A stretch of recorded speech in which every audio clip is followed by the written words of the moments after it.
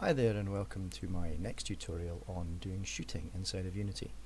Now there is a common method that's used quite regularly and there's quite a few tutorials on it called raycasting, and what we're going to use is, and I highly recommend this raycasting tutorial if you want to understand a bit more how it works, but I highly recommend using a little bit more of a modern approach.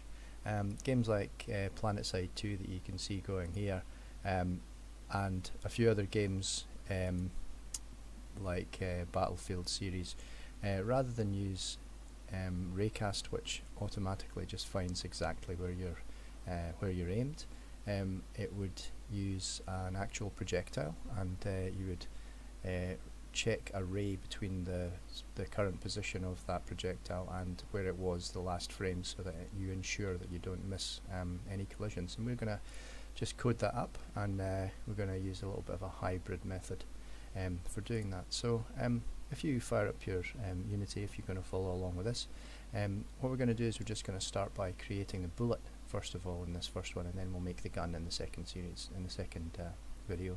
So what we need is, I've just got a completely empty scene in here. I've just got the camera and the light, and I'm going to create an empty game object in here, and we're going to call it bullet because it's going to be a bullet.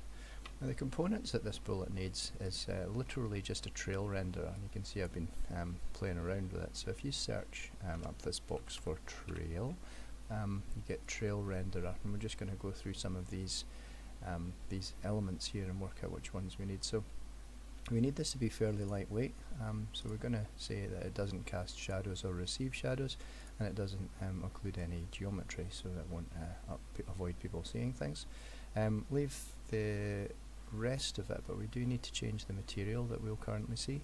So if you change this none material, if you just use the circle select over here, you'll be able to choose just the default particle. So I've got the default particle set up here.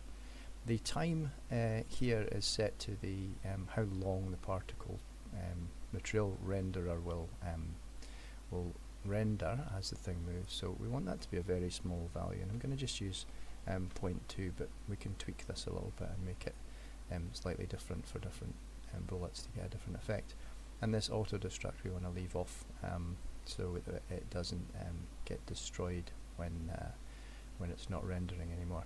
If you just literally move this around now, you'll see that a trail gets shown behind the object as you move it around, and it's exactly the effect that we're after.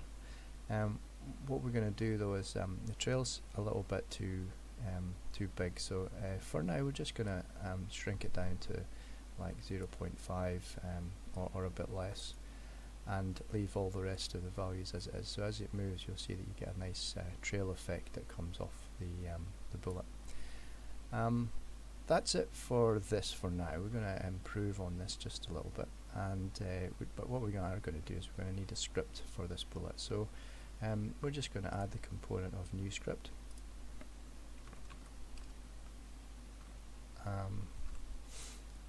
and then we're going to call this new script bullet, and we're going to get started with coding it. So we have this bullet script right now. If I just open this up in Visual Studio, we're going to start coding the bullet to move, and right now we're just going to literally code the bullet to move, and then we're going to show you how to do the raycasts in a slightly later video. So what I really need to do is to set up a public variable, which will be a floating point variable, and we're going to call this speed. I'm going to initialize this one to nice and fast to 200, and then quite obviously in the update, all we're going to do is we're going to set the transform, the position, to add on to the bullet's current position. So the transform dot forward, so that's the direction, times the speed, times time, oops, forgot that, times time dot delta time. So that will tell us, that will move this this thing forward by a certain distance based on the speed and the time. So this will be frame independent. So it really is a super simple. If you save this code what you'll find if I view it from this angle, when I'm going to drop the scene view down to one side so that we can still see the scene view and the game view at both times when I hit play. So I'm going to hit play and you'll see that the bullet shoots off in the distance, and you can see it on both sides.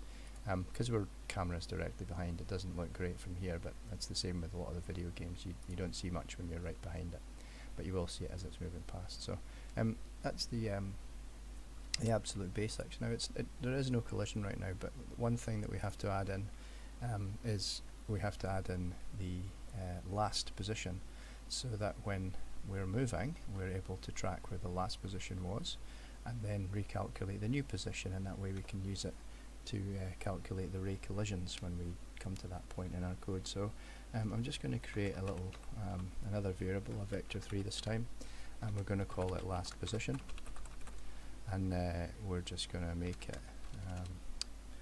leave it as it is and initialized right there. And the first thing we do as we go into the update is we set the last position to be equal to the current position, the transformed position, and this is done just before we update the transformed position. And that's pretty much all there is to it. That's a very simple start to this very simple series. If you test this, you'll see that you'll have the bullet moving forward. If you pause it at any time, you'll see that the trail that gets left behind is actually pretty long. We can tweak this value. And one last thing before I finish the video, if you change these values, if you want, this curve is actually the width of the whole thing, but you can actually add values into it. So what we might do is, if you just double click on the line at the end here and just drag this one down, what you'll see is that we actually get a little bit of a curve, so that this is the sort of end of the line, and this is this is the start of the line, and that's the end of the line. And you can see it gives you a much nicer sort of bullet trail effect. So it's a bit fatter at one end and shorter at the other, and you can tweak this curve to get the shape that you're after, but this one looks pretty good. Alright, that is it for this video. In the next one we're going to make the gun so we can fire these.